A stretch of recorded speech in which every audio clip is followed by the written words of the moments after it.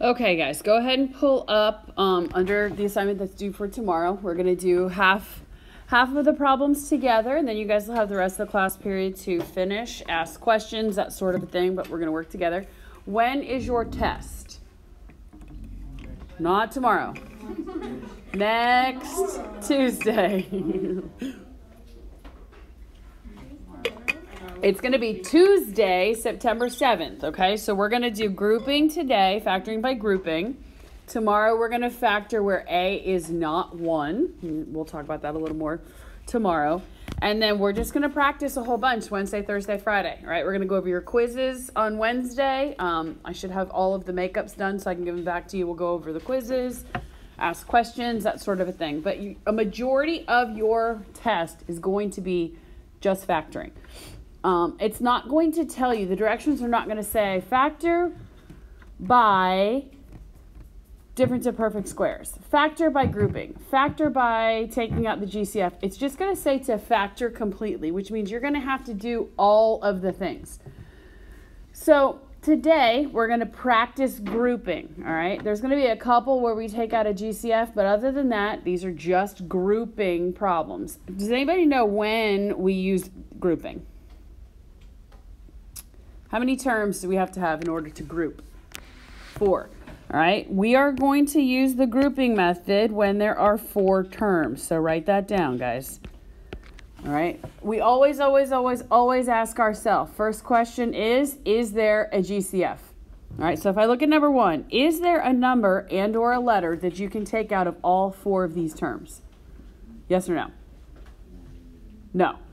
So when we have 4 terms, I want you guys to watch me do this, and we'll go through it a little quicker as we go. Just stay with me. But we are going to group the first 2 terms and the second 2 terms. Notice the plus sign in front of 4A, that third term.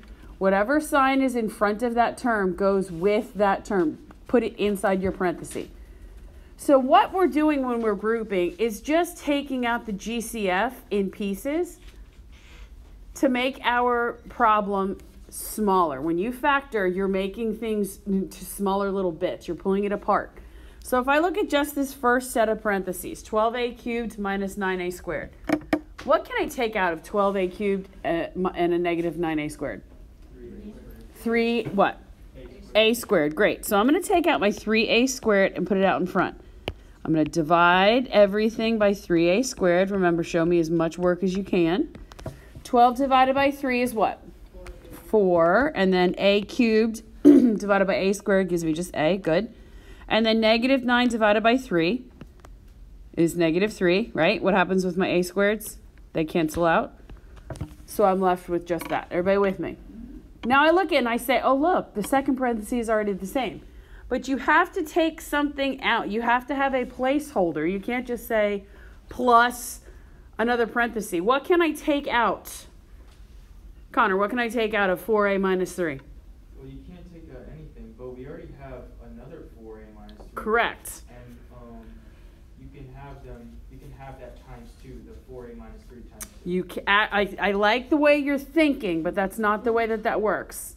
Okay. Hold on one second. I like the way you're thinking, but that's not the way that works. I want to have the exact same parenthesis right here. Nope, I have to divide something out. What is it? I'm going to divide out a 1. I'm going to divide out a 1. I'm just going to take out a 1. If I divide out 1 here, divided by 1, I pull it out in front. Do you guys notice now how I have 2 parentheses that are exactly the same? Yeah. This one here and this one here. That is our new GCF. Okay, this is a concept that for some reason, I don't know why, it gives you guys some trouble. When I took out 3a squared here and here, how many times did I write it out in front? Just once.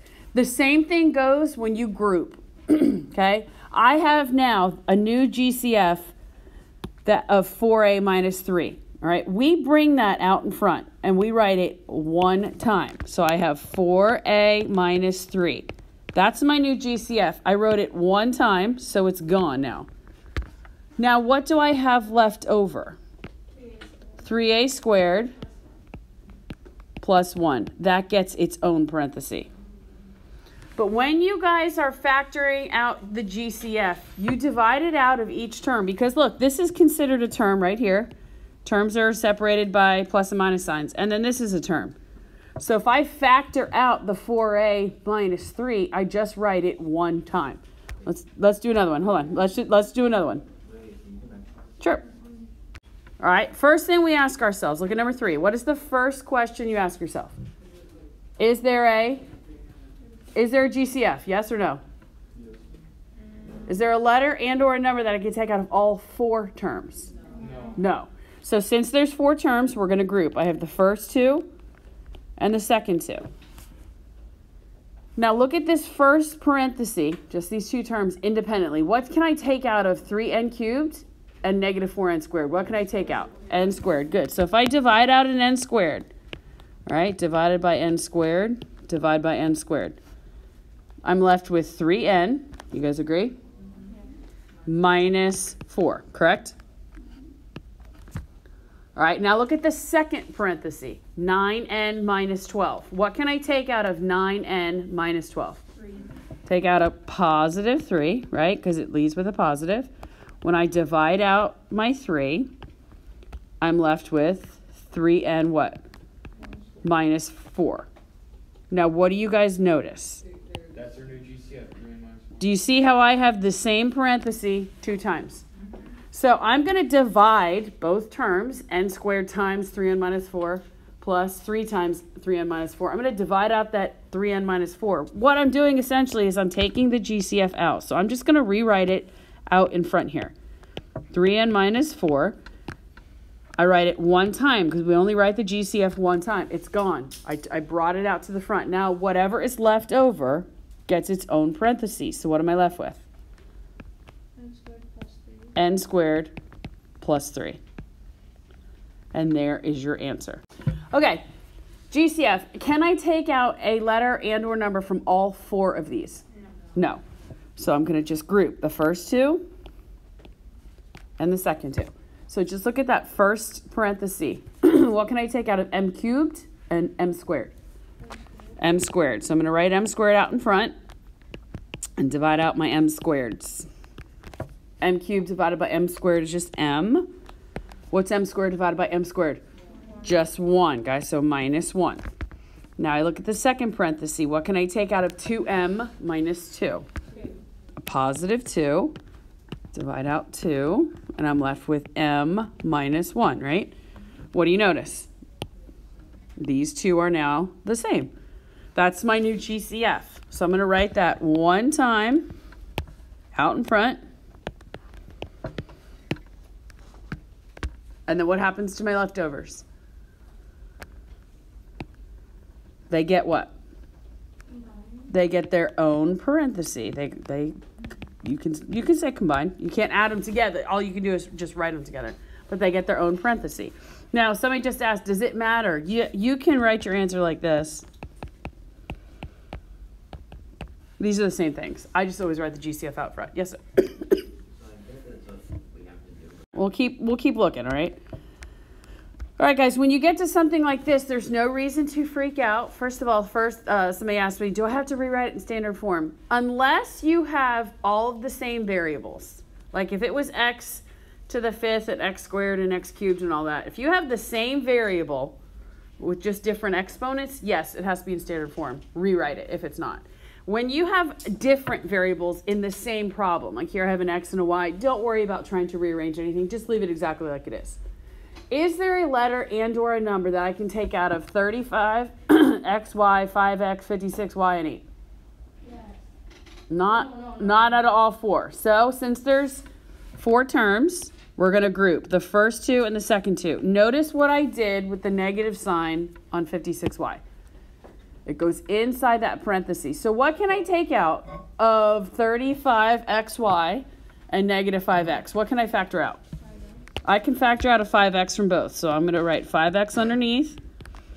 And I'm going to rewrite it out front one time. So if I divide out 5x, 35 divided by 5 is 7. And then x's cancel out. And I'm left with y. Minus what? 1. Good. Now, watch me for a second, guys. You don't have to write this part down. I just want you to see this, though. Watch me. look at negative 56y and 8. What number goes into both of those? I agree with negative. Okay, I agree with negative 8. Just say, I know what you, because you left with 7. Just think for a second. Let's just say you didn't take out the negative. You just said, oh, it's 8. Just watch me for a second. So say I take out an 8 here, right? So I'm going to put plus 8. Negative 56 divided by 8 is negative 7y. And then 8 divided by 8 is 1. Are my two parentheses exactly the same? Are they close? Yeah, they look kind of similar, but they're not. That should make a bell ring in your head and go, oh, wait a second, I must have forgotten something. That's why when we first started GCF, I told you guys if something leads with a negative, take it out. That's super duper important. Because if you notice here, God bless you, when we grouped our second term, the third term in our second parenthesis, it's negative 56. So you need to factor out a negative. If you lead with a negative here, you need to factor it out. So when you do, negative 8, negative 56 divided by negative 8 is positive 7y. And then positive 8 divided by negative 8 is a negative 1. Are my two parentheses now exactly the same? Yes, 7y minus 1. So I'm going to factor out the new GCF, which is 7y minus 1. I'm going to bring it out in front, write it one time. So I have 7y minus 1. And then what happens with my leftovers? They get their own parentheses. So I have 5x minus 8. So remember, when you group the first two terms and the last two terms, whatever that sign is with that third term, it's got to go inside the parenthesis. Because if it's negative, you've got to make sure that you factor it out. Let's look at 9, okay? Don't be overwhelmed that there's a bunch of letters and all this stuff. Ask yourself the same questions. Is there a GCF? Can I take out a number and or a letter from all 4 terms at the same time? No. So I'm going to group the first 2 and the second 2. And I look in my first parenthesis and I see, oh, I can take out an m from both terms. So I'm going to take out the m and I'm left with z minus what? 5h squared. Good. 5h squared. Now the second parenthesis, what can I take out? Negative 5n. Good. Negative 5n. Negative 5n. Very good. So negative 5n, and I'm left with z minus 5h squared. Do you now have the same parentheses? Yes. So my z minus 5h squared goes out in front. I write it one time. And then my leftovers get their own parentheses. So m minus 5n. All right, let's look at 11. Is there a letter and or number that I can take out of all 4 of these terms?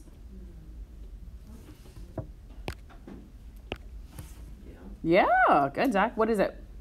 5. I can take out a 5 from absolutely everything. So, guys, I'm going to take out a 5 and put it out in front. So, let's factor out the 5. 40 divided by 5 is 8xy. 30 divided by 5 gives me 6x. 100 divided by 5 gives me 20y. And then 75 divided by 5 is what? 15? So, I have minus 15. All right, ask yourself the same question because maybe we didn't take out the biggest GCF. Is there a letter and or number that goes now into all 4 of these terms? No. So now we go back to our grouping because we have 4 terms. That 5 that you took out originally stays out in front. All right, you just keep rewriting it with your answer. But look at 8xy and 6x. What can I take out of there? 2 what? Yep, I can take out a 2x. Good. So I'm going to write 2x. And then 8 divided by 2 is 4. X's cancel out. I have y. 6 divided by 2 is 3. And my x's cancel out, right? What can I take out of negative 20y and negative 15? What kind of 5? Negative 5. Good. If I divide out negative 5... Negative 20 divided by negative 5 is 4, and then I have y. Negative 15 divided by negative 5 is plus 3. You guys with me? All right, that 5 stays out in front, guys. It's still parts of this original expression. But I now have a new GCF. What parenthesis do you see repeated? 4y plus 3.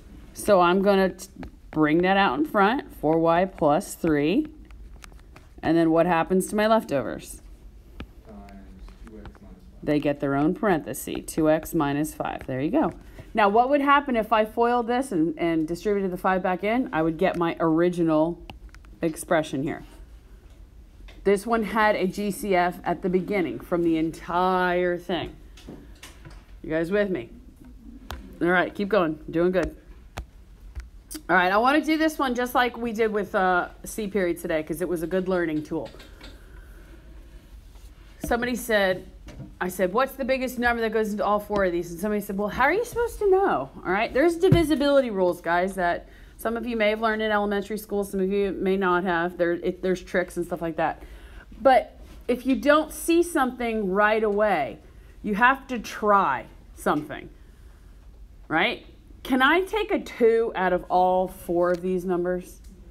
No. Can I take a 3 out of all 4 of them?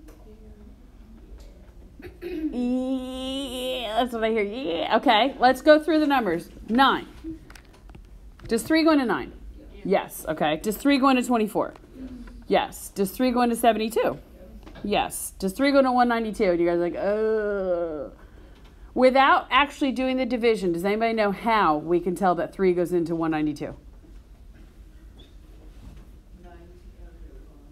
Add the digits. What's 1 plus 9 plus 2? Does 3 go into 12? Yes, that means 3 will go into 192. If you add up the digits in a number, you could have a number that's like 27 digits. If you add them all up and that number is divisible by 3, then you're good to go. You can just add them up till you get one single number because we just said that 1 plus 9 plus 2 is 12, right? Well, what's 1 plus 2? 3. Does 3 go into 3? Yep. So I can take out a 3 here. And what letter can I take out of all 4 before I even start? I can take out an X. Good. So I'm going to take 3X, 3X, 3X, and 3X. So 192 divided by 3. Anybody? 64. Good. 3 goes into 19 6 times with 1 left over. Then 3 goes into 12. So one of the X's cancels, and I have a Y. 72 divided by 3 is what? 24. 1X cancels out, so I'm left with X squared. 24 negative divided by 3 is 8. R, X's cancel. And I have a Y. Then I have minus. What's 9? Excuse me. Negative 9 divided by 3 is negative 3. R. And then I have 1X left over. Now, did we take out the biggest GCF? Yes. Is there a letter and or number that's still left in there? I can take out all 4? No. So rewrite your 3X out in front. That's already taken out. That stays with us forever. Now we group. Since there's 4 terms, group the first 2 and the second 2. Remember, keep that negative with that third term. What number goes into both 64 and 24? 8. Good. So if I take out an 8, and then what letter can I take out? Good. 8X. 64 divided by 8 is 8. My X's cancel. And I'm left with 8Y. 24 divided by 8 is 3. One of the X's cancel, so I'm left with 8Y plus 3X. You guys notice about the second parenthesis? It's like the same-ish, right? It's negative. So what can I take out? Ooh, negative R. Good. Negative R. If I divide out a negative R from both, negative divided by a negative is a positive. So 8. The R's cancel. I have Y. Negative divided by negative is a positive. The R's cancel, so I have 3X.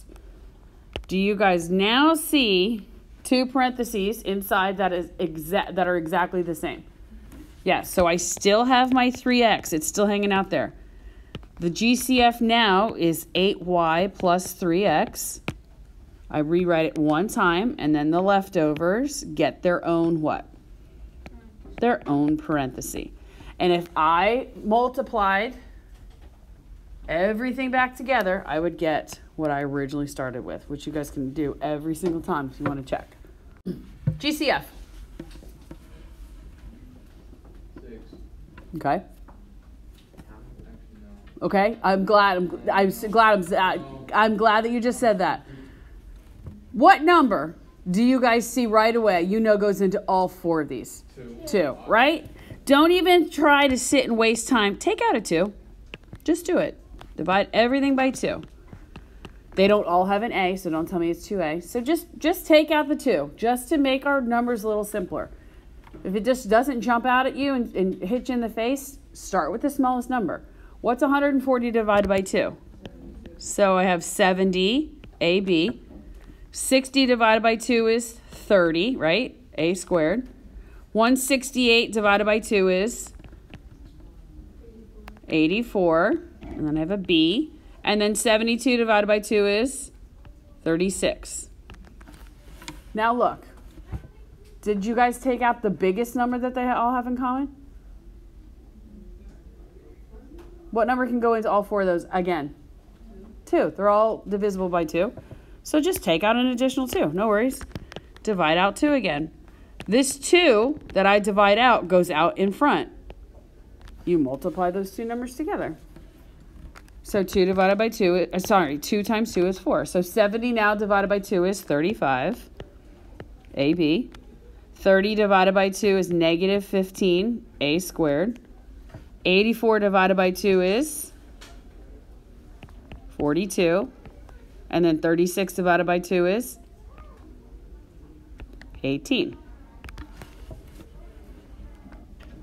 Now, with those 4 terms, do I have any number that goes into all 4 of them? No. So now we can group. Remember, that 4 you've already taken out, it goes out front. Just rewrite it. I have my first 2 terms and my second 2 terms. What can I take out of 35 AB and negative 15 A squared? What number goes into both? 5. Yep, 5 and an A. Good. So 5A. Divide everything in the first parenthesis by 5A. I'm left with 7B minus 3A. Good. Now what number goes into both 42 and 18? What is it? Yep. Divide by 6. I know, I've tried really hard for my B not to look like a 6. 42 divided by 6 is 7B minus 3A. What do y'all notice? Rewrite that 4. It's still out in front. Do you have 2 parentheses that are exactly the same? Yes, 7B minus 3A. So 7B minus 3A is my new GCF. And then my little leftovers get their own parenthesis, 5A plus B. Okay, ask yourself the question. Is there a GCF? Yes. Okay. What number and or letter goes into all 4 of these? 8. They all have an 8 in them. Yep, they all have an X. Okay, I agree. 8X. So divide everything by 8X. I know when we started GCF, I told you guys to write everything underneath, and you're like, oh, I could do it all in my head. When stuff gets a little harder, it's good to write stuff down. So 16 divided by 8 gives me 2, correct? X squared divided by X is X, and then I have a C. Plus 8 divided by 8 is 1. X divided by X is 1. I'm left with Y times D. Minus 16 divided by 8 is 2. X squared divided by X is X. And I'm left with a D, correct? Then I have negative 8 divided by 8 is negative 1. X divided by X. And then I have Y, C. Questions? Can I rewrite this? Can I switch up the order? Am I allowed to do that? Can I write 2xc minus 2xd plus yd minus yc. Can I do that? Am I allowed to? Yeah. I kept the signs the same, right? But now that I rewrote it, and again, I'm not going to do this to you, I promise. Now that I rewrote it, and I knew to rewrite it because I could see that if I did rearrange it, stuff would cancel out, or I could factor out. If I now grouped the first two and the second two, do I have something in common that I can pull out? Okay, so let's do that. I have my 8x out in front. What can I take out of 2xc minus 2xd? Okay, so I'm going to take out 2x. 2x, 2x. And I'm left with c minus d, right? No, you're fine. Now, what can I take out of the second set? Just a y. I'm going to take out a plus y. And I'm left with what? D minus c. Did that help anything?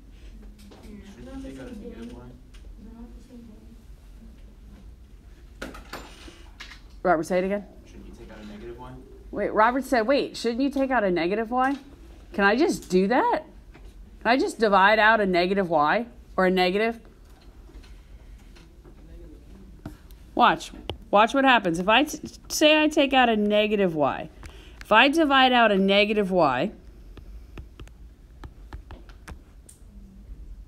what happens here? This becomes negative d, what? Plus c. Are these two things the same thing? Yeah. Yes, they are now. I can rewrite this as 2x c minus d, and then minus y, and then I can rewrite it as c minus d. Do I now have a GCF? Yes. So I have 8x, then I have my c minus d, and then I have 2x minus y. I promise you I'm not going to do that to you on your test. You might see something like that, though, on like an SAT or something. 19 is going to be the same way. Let's do 19 together. Just walk me through it, and then we'll be done.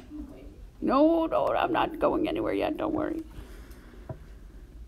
Just looking at 19.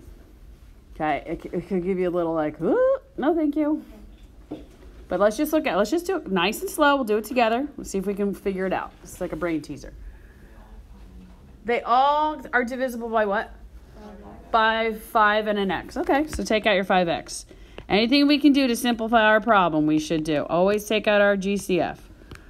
So take out our 5x. Yes. Okay, 105 divided by 5 is what? 21. X cancels, so I have u, v. 60 divided by 5 is 12. X is canceled, so I have v. Correct? Negative 70 divided by 5. Negative 14, u. And then, what's 90 divided by 5? 18. So minus 18 v squared.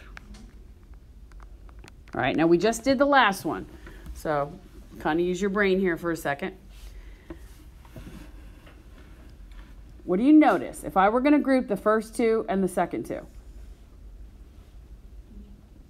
if I was going to group them, would I be able to, can you guys see far enough to say if I group the first two and the second two, the parentheses wouldn't be the same?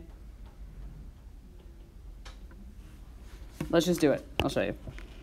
First two and second two. All right, got my 5x out in front. What can I take out of 21 uv and 12v? I can take out a 3v, and I'm left with 7u plus 4, okay? What can I take out of negative 14u and a negative 18v squared? Negative 2, okay? And I'm left with 7u, what? Plus 9v squared. Well, did that help anything? No? Okay. What happens? Can I rearrange some stuff like we did before? So let's see if that helps. Keep your 5x out. How could I rearrange it?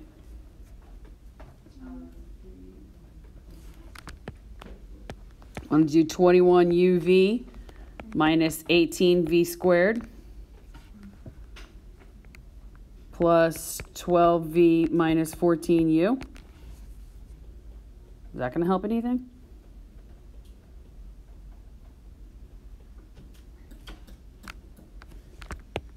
(5x). Group these two. See if it helps anything.